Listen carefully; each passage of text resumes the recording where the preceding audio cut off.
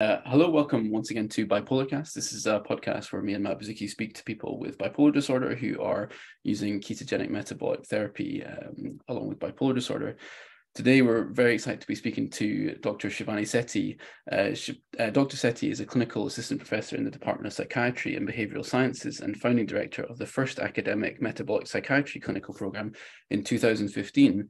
She's double board certified in psychiatry and obesity medicine and has additional experience in adult eating disorders. She completed her residency in psychiatry at Stanford University and specialized training in obesity at Duke Medical Center. Dr. Sethi received her MD jointly from Duke University School of Medicine and the National University of Singapore.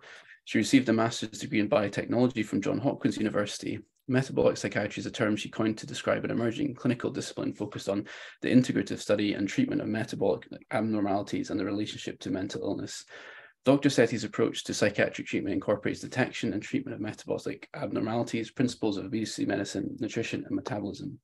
She was awarded funding by the Obesity Treatment Foundation and Buzuki Brain Foundation as a principal investigator to study the effectiveness of low-carbohydrate ketogenic dietary intervention in outpatient cohort of patients with obesity or metabolic dysfunction overlapping with bipolar illness of schizophrenia. She's also a co-investigator and pilot of a randomized clinical trial testing an FDA-approved obesity medication for binge eating disorder and bulimia nervosa at Stanford University, funded by Spark. She is a recipient of the Kun Lau Bipolar Research Award and the Simmons Fellow Award for the Association of Women Psychiatrists for Innovation in Psychiatry and Contributions to Women's Health. She is a member of the Obesity Medicine Association and the American Psychiatric Association and serves on the Council of the Northern Californian Psychiatric Association. You've got too many achievements. This is the longest intro we've ever done. So that was definitely the longest amount of qualifications we've read on this show. So thank you very much for joining us. Well, I need some coffee to hear that bio. Thank you for that long introduction. I think you read that off my Stanford profile. So I just wanted to say thank you for having me on the podcast today, and also for both of you for doing this podcast and being so brave and courageous in describing your journeys and inviting people here to talk about similar topics. So thank you for having me. Thank you. So you trained, you have a double certification in obesity medicine and psychiatry. What led you down this road? Because this is extremely uncommon. What led me down the road?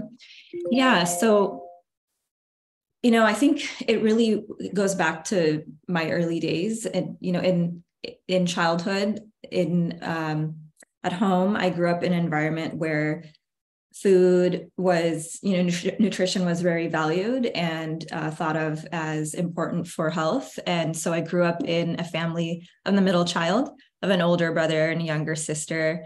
My mom made fresh food every day in a kind of traditional, Indian culture. She was taking care of the house, the kids. My dad was working. My mom also worked too, but she was primarily taking care of us. And so food was very important. And I noticed that there was a lot of emphasis on that. In fact, my father had told me at a young age that fat is important. It's important for the brain. It's important for speed of neurotransmission. And he told me that when I was 5. And he told me that there's something called myelin around the neurons, the cells that insulated in myelin, and that's fat. And in order for that to work, you need to have fat. So these concepts, I think, were something that I was exposed to early, and I valued that. And I think through my training, my dad was a scientist as well, and he went into business as well. But my grandfather was a surgeon, and I think that had an effect on me as well, because he also was very much focused on nutrition as well, even though he's a surgeon. So I think that those things were just ingrained. But as far as going into, obesity and psychiatry, I think that came later after my experiences in medical school. And so what I noticed early in medical school, I noticed a theme that I felt was underappreciated in medicine. I felt that, you have certain rotations and different subspecialties or specialties, and it felt very separate from each other. It felt a little bit, we tend to silo ourselves in different fields. And what I noticed was that the rates of obesity and metabolic syndrome and metabolic issues in general, the rates were really high in psychiatry. I saw that in mental illness. And they're a really high risk marginalized group in the epidemic of obesity itself.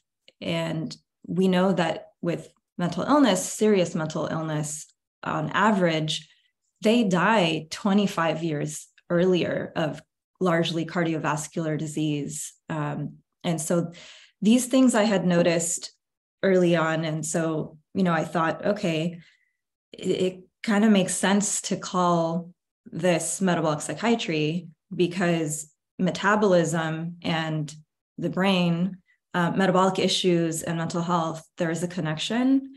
And we should be thinking about that in conjunction, even in primary care when we're treating depression or we're treating mental health conditions. So the focus is maybe diabetes or metabolic syndrome, but there's a huge overlap with the two. And so there are shared genetic and environmental influences as well as other things. And I thought that made sense. And I also felt, because you asked me why I went into it, I also felt that not only does it break down the silo by creating this, attention to the name and the field, it's really a place where patients are looking for care for these particular issues, and they don't necessarily know where to go or how to get it. And I think this really does create a place for them to be able to do that.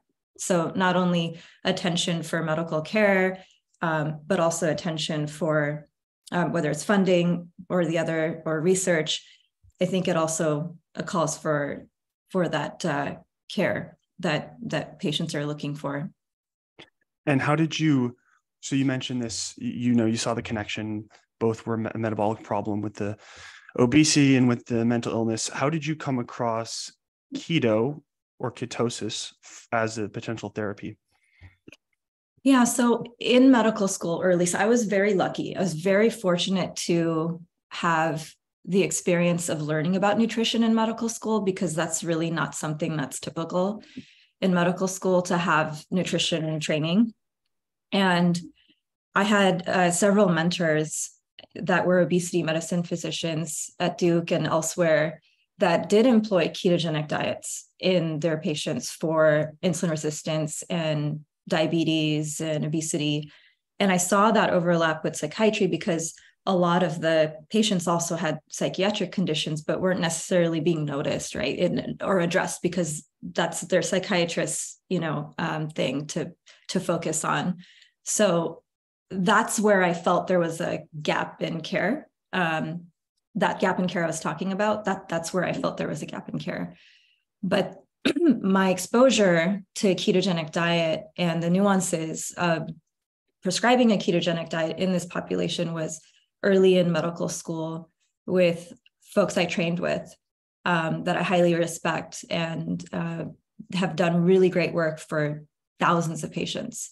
And so from there, I continued to learn and kind of created my own pathway in residency as well. So that's how I started. I started with a few patients, and then I increased it, and then I started, getting other people or colleagues referring patients to me early in my training in residency. And that's when I started this pathway to understand also eating disorders. And I did additional training in obesity medicine because it's really metabolic medicine.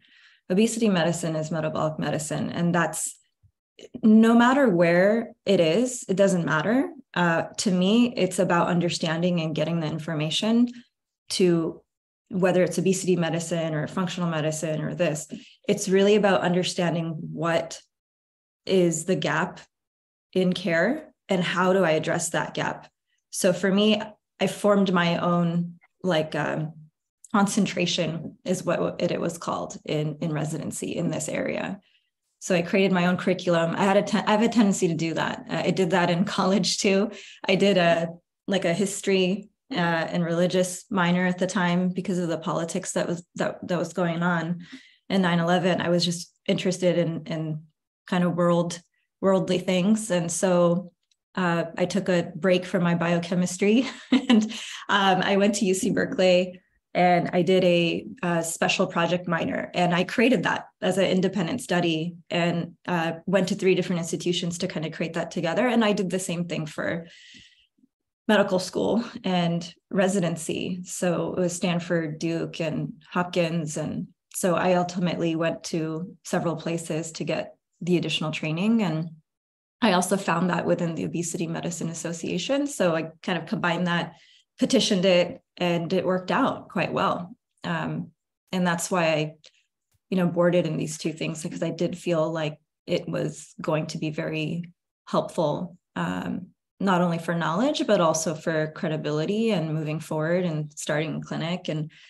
making sure that, people, other providers, other doctors, they also need to feel comfortable with a ketogenic diet approach or a metabolic approach within the field of psychiatry, because that's not common, right? There's a very small group of us that do that.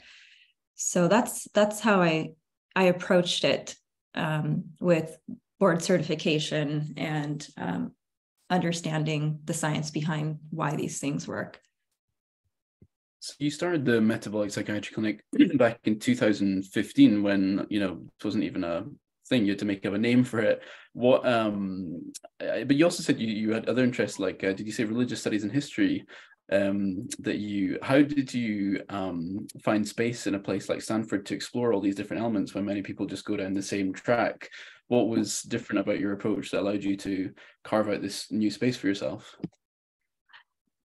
Yeah, so what allowed for that space was, one, I created the space by we have something called independent study time or scholarly concentration time in training. It is a small piece of it. It wasn't enough to just do that. I wanted more time.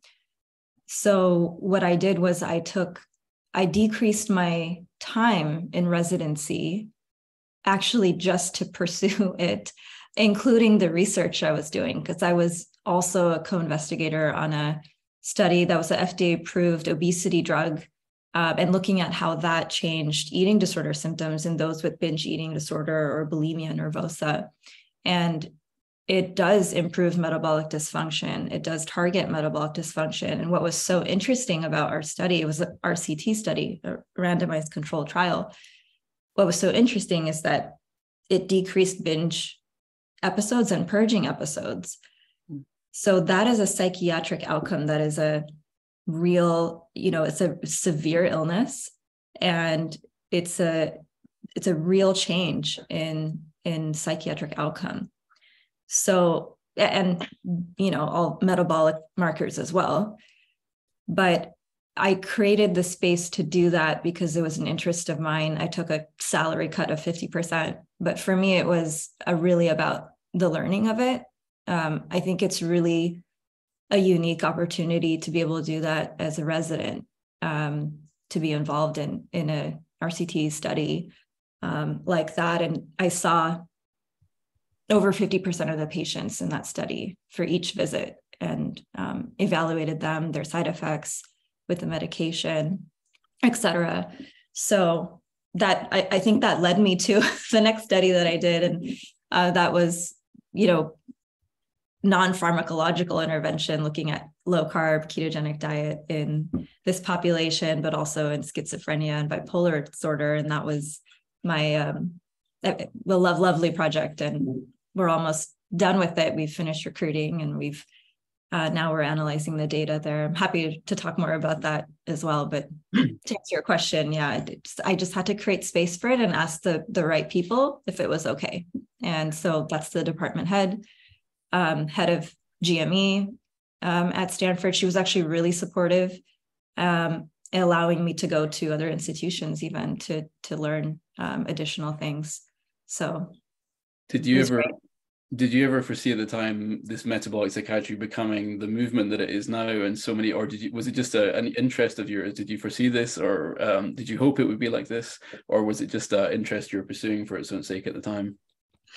I just followed my passion. I had no idea that it would end up like this, but I'm so happy that it has. I'm so glad that it has been pervasive. The term's been pervasive across the community. I think a large community now is recognizing it as a subfield, an area of exploration, an area of research. And it really does take a village to make a movement. It's not one person. And so I'm really enthused about it. And I couldn't in my wildest dreams have imagined that it would have been like this. I was thinking about, building the clinic, treating patients, doing some research, right? Showing that it's effective.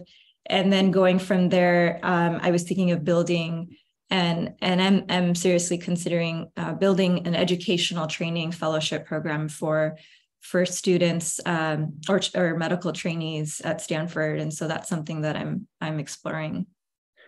We talk a lot about trying to get a movement going in psychiatry, metabolic psychiatry, but I'm just curious about the other things you've worked on. Is there any momentum in the keto or low carb world in eating disorders or in obesity right now in the medical establishment? Yeah, that's a good question. So with eating disorders, it's a little tricky because the hypothesis in eating disorders is that if you restrict diet in any way, that exacerbates eating disorder symptoms. So there's very good intentions behind, the eating disorder professional world. I think what is missing is that we're not looking at the metabolic dysfunction and how that is related to an eating disorder. And I think that area of exploration needs to be done further. We did publish a case series on some patients that did have, actually it was 3 patients that did see resolution of their symptoms. They had either binge eating disorder or bulimia and comorbid obesity as well. And they underwent a ketogenic diet and they saw improvement in their binge eating. In fact, their binge eating stopped. And so that for a significant period of time, and we followed them up. So we wrote up those cases, and that is in the International Journal of Eating Disorders. So that was the first part. So after I treated several eating disorder patients, then we looked at the case series. But now the next step is looking at maybe a prospective study. And so now I'm working with Agnes Eiton from the UK, and Tro Kalajian through Gale, as well as Laura Saslow at University of Michigan. We have a very interested student from Harvard who's interested in looking at this data. And so what we are doing now, we just applied for IRB and hoping to get approval any day to analyze that data, to look at this cohort, this population as well, to see what the improvement may be in their eating disorder symptoms, specifically binge eating. Yeah. I commend you for trying to fight the establishment. I realize this is it can be kind of difficult, controversial, therapies to bring up, but maybe, as a segue, you could tell us some of the work you've been doing in metabolic psychiatry, because that's why we're here, I guess. Yeah, of course. And thank you for saying that. It is controversial because for so much of what we know, diet, restricting calories, restricting fat, does exacerbate eating disorder symptoms. But what we have not looked at is all these studies are low fat diets. They're not necessarily low carbohydrate, high fat ketogenic diets, which I do believe is different. It has a different effect on the brain, for example. And so that's something that hasn't been explored completely with eating disorders. And we hope to do that. But to get to, I guess, the other work and kind of the main work that I'm focusing on right now is the population of schizophrenia and bipolar illness with the ketogenic diet. And so the study that we're working on is looking at how that affects metabolic markers as well as psychiatric markers. So we look at gold standard of care of psychiatric assessments, quality of life, mood, and we're also looking at psychosis. So we look at the brief psychosis psychiatric symptom scale. And then we're also looking at the biomarkers, the metabolic biomarkers. So inflammation, visceral fat, also making sure that even with weight loss, their skeletal muscle mass is being maintained, because that's just good metabolic medicine. You don't want to not look at that. And we're looking at lipids and advanced lipids, not just the basic panel, but the advanced panel. So looking at all LDL subfractions, really looking at omega-3, omega-6 fatty acids. So we're just kind of looking at the gamut of what we can to see what, with the ketogenic diet, how it affects these markers in a population that is most vulnerable, and also taking medications like psychotropic medications that at least half the time have metabolic side effects. So on one side of it, the medications can help with, say, for example, lithium can help with insulin signaling, neuronal signaling, but maybe with long-term use, maybe with it may have a different side effect somewhere else, or an antipsychotic. I like to call them neuroleptics because I think it's less stigmatizing. And neuroleptic medications have side effects like olanzapine, for example, or Abilify, or other medications, risperidone. They can increase weight. And we think that it does that in several different ways. And one of those ways, while they may be helping in the brain for one mechanism, a different mechanism, they in the periphery may actually be increasing insulin, for example, or worsening metabolic health by directly acting on peripheral organs like the pancreas or the liver to elevate blood glucose. And so there is a really delicate balance of this approach. And I think metabolic health and treatment of metabolic health should be incorporated as part of standard of care in mental health, because it is very complicated. I try to be really careful, because I know it's going around a little bit here and there that you can just get off your medications and you can substitute it with the ketogenic diet. I don't think we're there. And I think it's dangerous to say that, because these medications are helping people. They are saving lives, reducing suicide.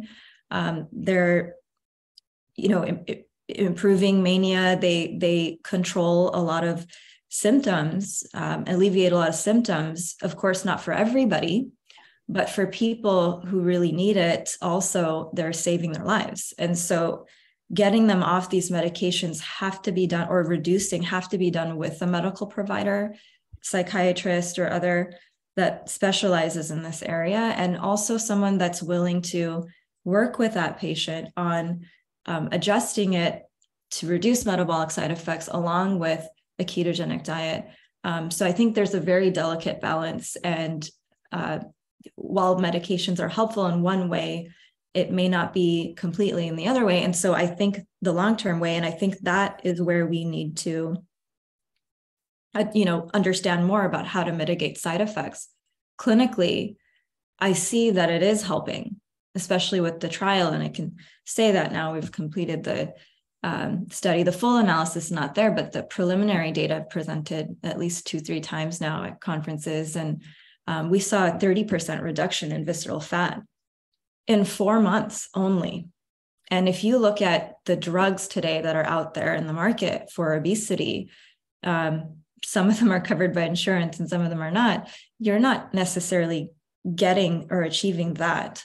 Maybe with the GLP-1s you are, but a lot of the other drugs, you're not achieving that. And I think that's important to understand, is that if there is a metabolic intervention like a ketogenic diet, a metabolic therapy, right?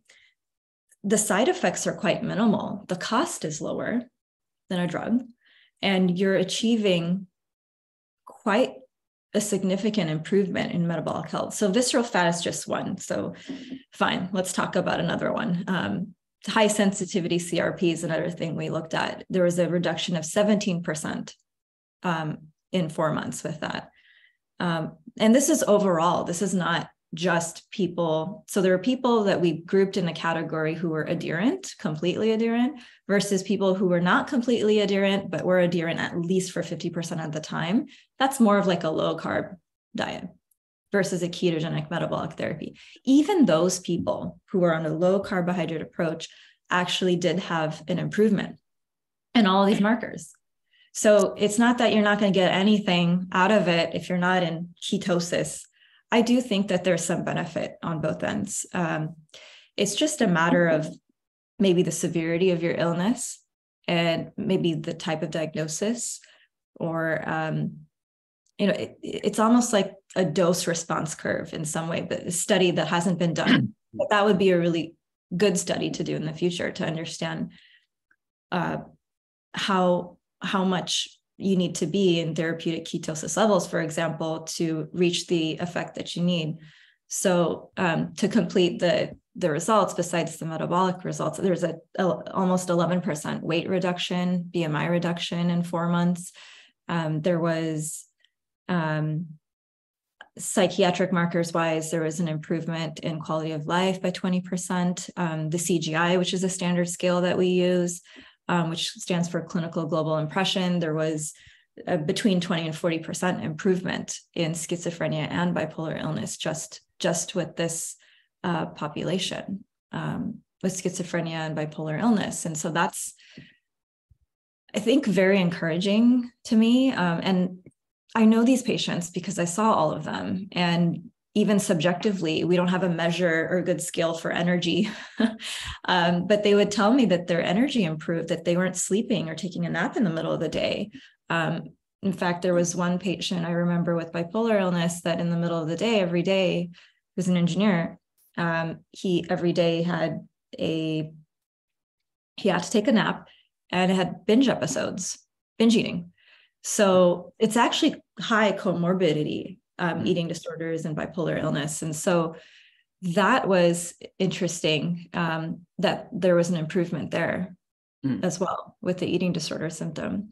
I had another patient I'll just mention with schizoaffective who had really great results with weight loss, which she was looking for, but also had significant improvement in paranoia, like thoughts of paranoia, as well as auditory hallucinations. The frequency decreased. So imagine there's quality of life improvement just from that. And he also described to me that he was able to take away the negative thoughts more, which was interesting.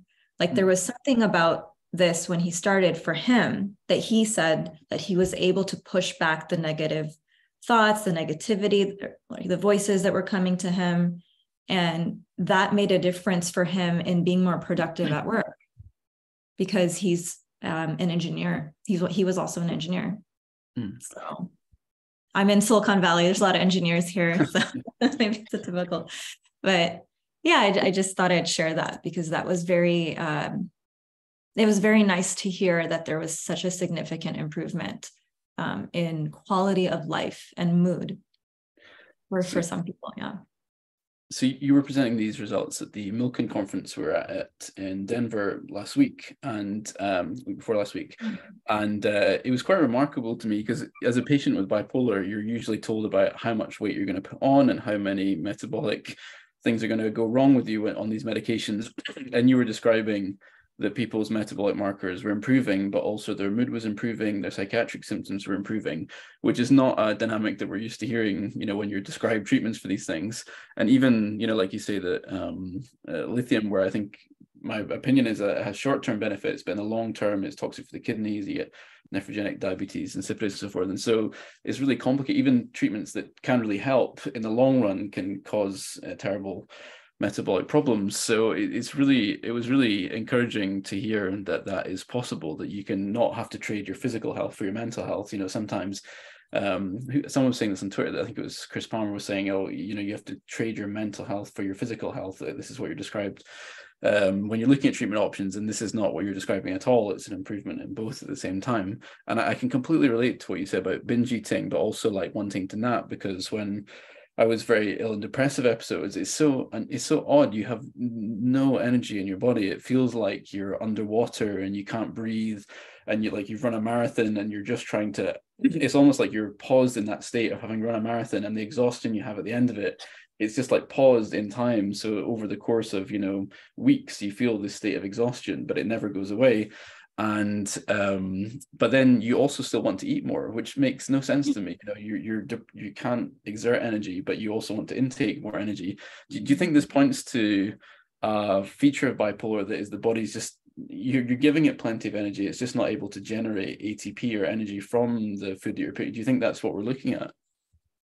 Yeah, and that's a great question, because there's been a lot of really great researchers over the last 100+ years who have looked at mitochondrial metabolism and brain health. And in fact, I spoke to one of the researchers who was at the Milken meeting, and I spoke on the phone with her the other day, and she was talking about the evidence for it. And it is actually, so she did this work, which was specifically looking at ATP metabolism, Krebs cycle metabolism, ATP consumption.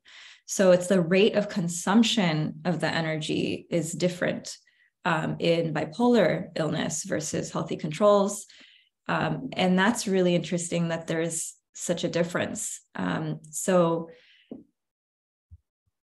the other part that I thought was interesting is that those with bipolar disorder have they're 20 times more likely to have that coming from a mitochondrial disease, right? So a mitochondrial disease like a DNA mutation or encephalomyopathy or ophthalmoplegia, you're more likely to get bipolar illness if you have a mitochondrial issue. So there is a connection there as well. And we do know that in mental illness in general, there are differences in the mitochondrial metabolism, we think, right?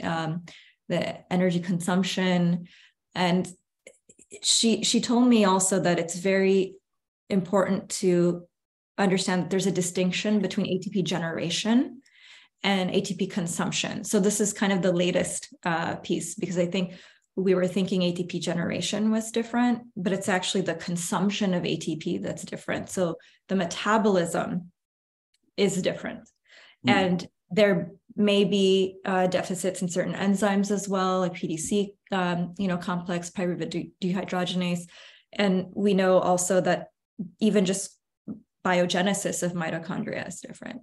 So that's the mitochondrial piece and energy metabolism, but there are a lot of other things too, like inflammation, neuroinflammation, oxidative stress, the environmental burden on the cell being different, functional connectivity between different brain regions, which is there's an RCT Judith Ford is doing, and I'm also helping with that study and as a consultant. And so they're going to be looking at functional MRI data and looking at the difference. And Ian, you are also working on a trial as well. And so, I think that this field is skyrocketing. I mean, the number of studies that people are planning and doing are just amazing. And there's also a study that we're planning at Stanford with a colleague of mine that does TMS burst, 5-day theta burst, and he was at the meeting as well, and kind of looking at that was Nolan Williams. He's also looking at comparing, and we were discussing comparing the procedure along with combination with the ketogenic diet to sustain the effects of the theta burst. So we're looking at that versus just theta burst alone. And so we're going to recruit for that next year. And so there are a lot of different, I think, angles of research that can be done that are actually quite fascinating. So it's really about getting the patient with acute bipolar mania, for example, stabilized with the theta burst. And then does a ketogenic diet help with kind of more maintenance of that effect? which is a very different study than looking at just outpatient population, right? These are the kind of studies I really wanted to see when I was about 10 years ago, when there was just nothing hopeful on the horizon for it. This is really exciting. I mean, combining TMS with ketogenic diet is so innovative, and both working on some aspects of metabolism in the brain. So it's very I think, like, for so long, in the past, we were put on insulin shock therapy, if we were around sort of 60 or 70 years ago, and then I think it was the 1960s, they're doing that. And then there was a lot of treatments that were very, traumatic for people to go through. Electroconvulsive therapy, obviously it works, but not pleasant to experience. Combining insulin shock therapy with electroconvulsive therapy, also not very pleasant to experience. But even now, the medications, I feel like when you're talking about TMS plus ketogenic diet, this feels like an era of kind of treatment, even to the medications we have at the moment, which are very difficult for people when I go to support groups or speak to friends with bipolar. A lot of them feel so sedated. And like you say, they are life-saving in many acute circumstances. But in the long run, it's just so difficult to function and to have any kind of quality of life on some of the, I've experienced it with lamotrigine, which can be remarkable for some people. For me, it was I couldn't think. I just couldn't use my mind in any way to be useful in life, which was really, so it's just very exciting to hear about these new approaches. I think, do you feel like this represents a new era of treating these conditions, and what kind of timeline do you think we're on? Yeah, I do think it's a new era of treatment. And the reason why I say that is because in psychiatry, in our field, we focused on, very few mechanisms. We looked at like neurotransmitter, like dopamine, norepinephrine, serotonin, and drugs that target these receptors, right? And beyond that, we're just at this kind of new burgeoning era of looking at other mechanisms. And I think ketogenic metabolic therapy is one of those treatments that are looking at different mechanisms. In fact, multiple mechanisms. Ketones use different transporters to get into the cell than glucose does, and it circumvents metabolism in the way that glucose normally does, right? So it's a different pathway altogether. And the brain isn't, especially as you age and with illness, it's not able to metabolize glucose as well. And so Stephen Kinane's research has shown that, and he did look at specific ketones or MCT to see if there was an improvement with mild cognitive impairment in over 6 months. And that was an RCT that showed an improvement. So these things are really important. Cerebral glucose hypometabolism issue, if this metabolic therapy can circumvent that, then that's a different mechanism altogether than what we're doing with SSRIs and SNRIs or neuroleptics.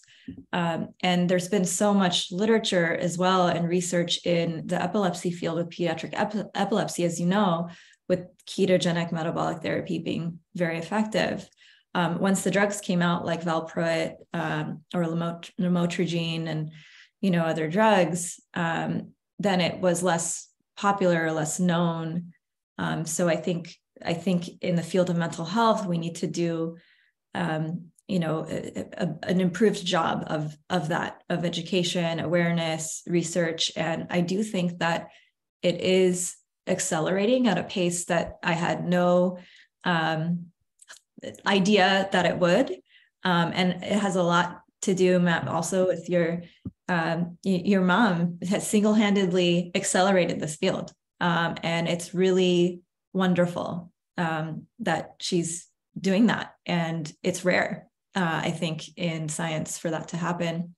I think we did see that, with cardiovascular disease and cancer in some ways because the government got involved too, right? But I think this is an area that has been underutilized or understudied, and now hopefully we'll be accelerating that. So it's a very exciting time. I think Jan saw me go through this and go through, these waves of psychosis, and was trying everything and so many medications and every psychiatrist and the psych wards and looking for a solution, and we couldn't find one. And then when she stumbled on Chris in 2020, and like we did this, and the effects were so tremendous and what they did for me. in terms of going from like, 20 milligrams of olanzapine to like, I'm on 2.5 now, and I'm hoping to get off it.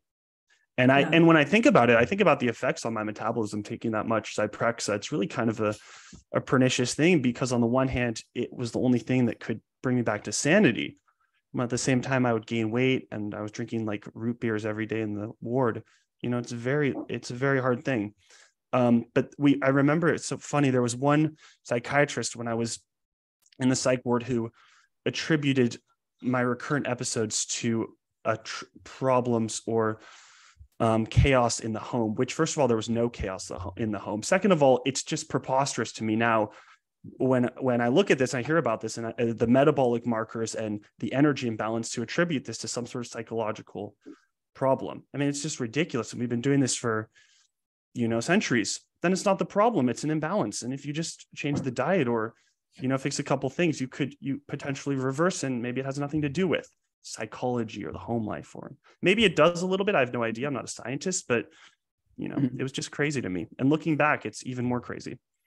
Yeah. And thank you for sharing your experience. And I think mental health professionals, psychiatrists, social workers, therapists, clinical psychologists, all have a really good intention, because we do see, I'll speak from my experience professionally, is that we do see stress and things in the home do affect these things. It can trigger potentially an episode. It could worsen mood, obviously. And there may be biological reasons for that, or physiological reasons for that, with increased cortisol, or maybe blood glucose gets elevated. I'm giving a total hypothesis here, right? But the biopsychosocial model is still a model I believe in. And I think it needs to take into account, we need to take into account everything that's happening, because psychiatric illness is very heterogeneous. We don't have like one smoking gun of like, this is the one biomarker or like the one mechanism that's causing the illness, right? And so it may be a combination of things. Maybe it's a combination of metabolic deficits or metabolism deficits, or maybe it's a combination of that and other things. We found the serotonin hypothesis, right? But that's one hypothesis. There are other things. And how are all these things connected is still something we need to figure out. But I feel like we're getting, towards that. At least we know clinically it's helping our patients, but we need to understand why, and mechanistically exactly why. And that's been researched heavily, but we still need to know more. And that's my opinion. And I think one thing with the Milken Institute meeting recently, I felt very humbled by so many researchers that have been working on this for decades, cause of bipolar illness, and the fact that after I presented the data, I mean, I felt very encouraged by people's response to it, and understanding of this is something to keep researching and understanding more. And it was I just found it very encouraging. And so I felt very humbled by that. And I will add, the Hippocratic Oath that we did take, every medical student does take, at least we did at Duke. In the Hippocratic Oath, it is actually said, I will use those dietary regimens which will benefit my patients according to my greatest ability and judgment, and I will do no harm or injustice to them. Which I think is so powerful. I mean, we remember first, do no harm. Yeah. But do we remember, I will use dietary regimens? I don't think we remember that. So I wanted to bring that up because I thought that was fascinating, that even back then it was valued. And I think we need to bring nutrition back into the value of medicine for all conditions. It's not just mental illness, but for everything. Wow. You never hear that part quoted, I've never heard that recited in years. All my family are doctors and nurses, and and it's always the do no harm. That's incredible.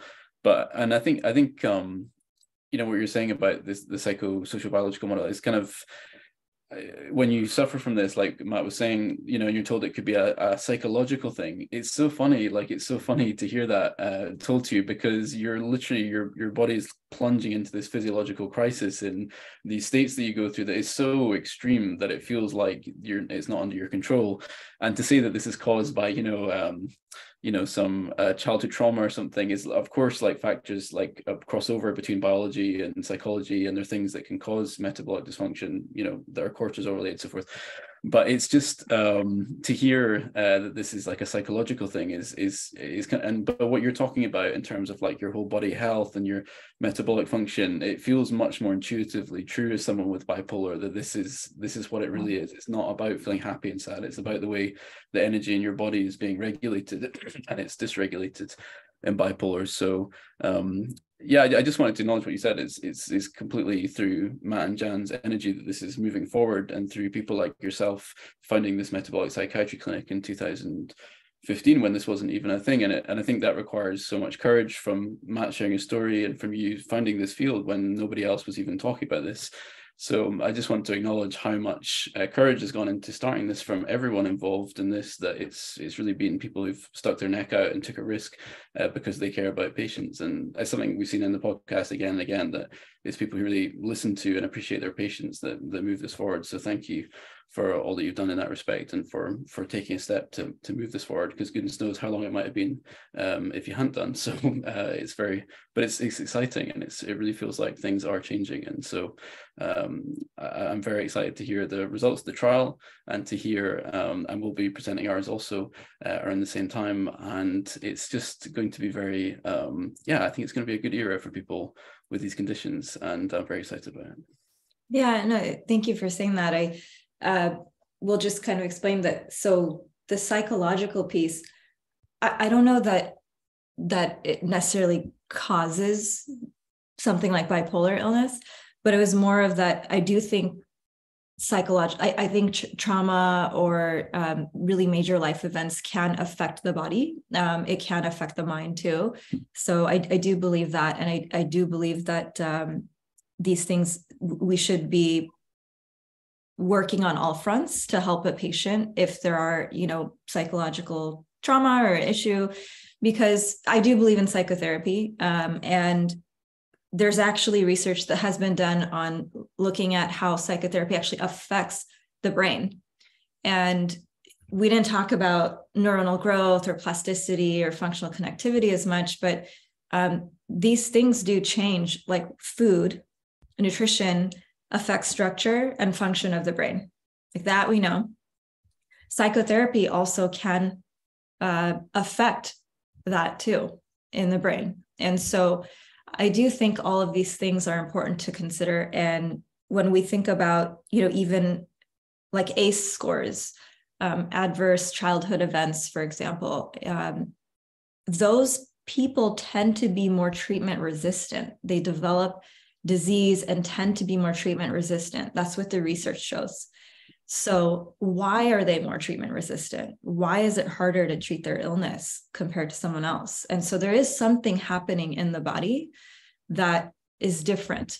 And even there's epigenetic change. There's been really great data. Rachel Yehuda has looked at Holocaust survivors and their family and progeny and so forth, and looked at epigenetic changes that you actually do carry genetically. The trauma, say, that your parents had, you're carrying that also genetically somehow. There are changes. And so I do think all of this matters. So being open-minded about all of that, I think, can be helpful with treatment. When a patient comes to me, I will consider like trauma being significant in their life also. Not to say that that's like the direct cause of their bipolar illness, but that it can affect things. I couldn't agree more. When you wear a CGM, one of the things that can spike your glucose just as much as a Mars bar is getting a very, stressful email, or having, some kind of situation, psychological things can make your blood sugar fluctuate almost as much as things that you eat. And so that definitely is a factor in it. And it's just so funny, this it's almost like a Cartesian split between the mind and the body that we went with. We applied to science, where we gave these people will look at the brain, these people look at the body. And I think it was it George Eady who said, we've proven conclusively that the brain is indeed a part of the body. It's so funny that there was this kind of hyper specialization that led to this, and has been so detrimental to patients. So it's very exciting to see this gap being bridged, and thank you for doing that. And I suppose it's because of this unusual training that you had, this double certification in obesity medicine and in psychiatry, that allowed you to kind of start making these links. So what do you feel excited about in terms of the future of, I want to be respectful of your time, we have a couple of minutes left, but what do you feel excited about in the future of metabolic psychiatry? What are the things that make you feel like this is going to be a really interesting, exciting field for the next 10, 20 years? Well, one thing is that the research is accelerating. I feel like it's happening very quickly, which I think is the really exciting part also, because originally when I started, I thought, it takes a couple of years to do clinical trial, then I'll do the next one, that'll be another couple of years. But the fact that there's 4 or 5 groups now, and we're simultaneously doing things. I'm wrapping up this trial now, but going on to the next and involved with some of these groups, it feels very encouraging with the acceleration. And I think the future of metabolic psychiatry is going to be in different areas. It's going to be research, it's going to be clinical care, it's going to be community movement, education, awareness. There are so many different areas for this to go, but it doesn't need to happen one and then the next one. It can happen all in parallel. And I think that's what's really exciting about how for the future, in the near future, that this can then be integrated into standard of care with mental health. And I also think that not just that, but even just training the future generation. So that fellowship piece that I was talking about, I think is an accredited fellowship that's recognized is, I think, important for moving the field forward. And not only that, but to move the field forward, research and data is needed, in addition to even a consensus amongst researchers, those in the community that are respected and have done a lot of work in this area as well. And so I'm working along with 12 other co-authors, including yourself, Ian, on a, positional statement about metabolic psychiatry as an umbrella term to describe the treatment of metabolic dysfunction to improve psychiatric outcomes, whether it's central or peripheral.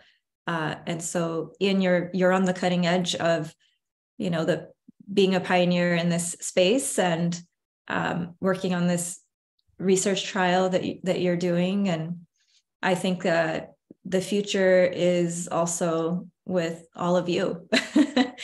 And I think it's a wonderful thing to have a definitional statement or paper, because that does mean a lot for the credibility for our field in psychiatry. I have a lot of friends who have seen me get better on this diet. And I'm very outspoken about the fact that I attribute, the bulk of my mood stability to the diet, in addition with a lot of other lifestyle habits. At the same time, it seems like no one really believes me. I almost feel like I know that the earth revolves around the sun and no one else does, or maybe no one cares. I have no idea. But even people who have serious mental illnesses want to, keep eating their vegan diets and not eat any fat. So last question from me, how do you deal with the challenge of, working in a field where maybe not everybody is not necessarily on board? That's an excellent question. So I've had mixed experiences. Some people are very open to it, and some people are not open to it and feel it's dangerous. And ultimately, the way that I approach it is, one, there's been a lot of data on the ketogenic diet already with epilepsy, research, neurological conditions. I actually find most neurologists to be super open-minded about it. and very encouraging. When I treat someone's patient, whether it's an internist or a cardiologist or another psychiatrist, when I treat their patient, then they feel differently. So if they're not on board 100% in the beginning, that's okay. They will learn one patient at a time, education. And that's what's the beautiful part of being in a health system, that you have multiple, specialties and doctors and clinics, is because we refer people to each other. I usually get the referral, since it's a metabolic psychiatry, it's a subspecialty clinic, and then I'm helping this patient and they're getting better. And then they see that and they're more open to it, right? Because all the cardiovascular risk markers are improving, their mental health is improving. So they're happy, right? And that's important. The patient is happy, the other doctors are happy, and that helps. And in terms of education, I do it one step at a time, and a lot of it has to do with coordination of care, citing papers in my EPIC notes, for example. That's our electronic medical record. Putting that, and people know I'm doing research in that area too. So I think that helps too.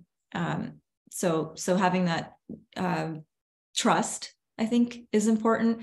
And in terms of the other diets, I don't vilify any other diet. I say, it's a personal choice. This is the data for this. This is data for this. This is what I've seen clinically work. When I have a patient with anorexia, I really try to get them to increase fat, for example, because they feel like low fat is better for them to lose weight, because that's the dogma. That's like what's been taught as low fat to lose weight. So then I do that education on myelin and the brain and increasing fat, and things improve. Patient had a menstrual cycle disruption and period came back when she had more fat, that kind of thing, and saturated fat specifically. And so things like that, I think, can be helpful, because once people see the improvement, then they are more on board, and then they're more curious as to, well, why is this working? How is this working? And there's a lot of myths that people believe, and you have to kind of disentangle it. Yeah. Takes energy. Yeah. Thank you very much for speaking to us today. And how can people find out more about your work? What's the best place to visit and to find you on Twitter and social media? Yeah, that's a good question. I would say just go to metabolic-psychiatry.com. You can find me on Stanford website as well. I have a Twitter at Shebani MD is my Twitter name, and metabolic-psychiatry.com is just it's a free resource website that it's run on volunteers. I don't take any money from it. We're not trying to make anything off this. It's just a free resource that we are providing to the community, and we're trying to update it as we can with the latest research and what metabolic psychiatry clinics that you can go to, et cetera. So that's where I would say go first. And there's a contact us page that you can just click on, and we're keeping a database for people and helping triage them to where they can go. Cool. At this point. Awesome. Thank you so much for coming on the podcast. Thank you very much. Okay, thank you both. Take care.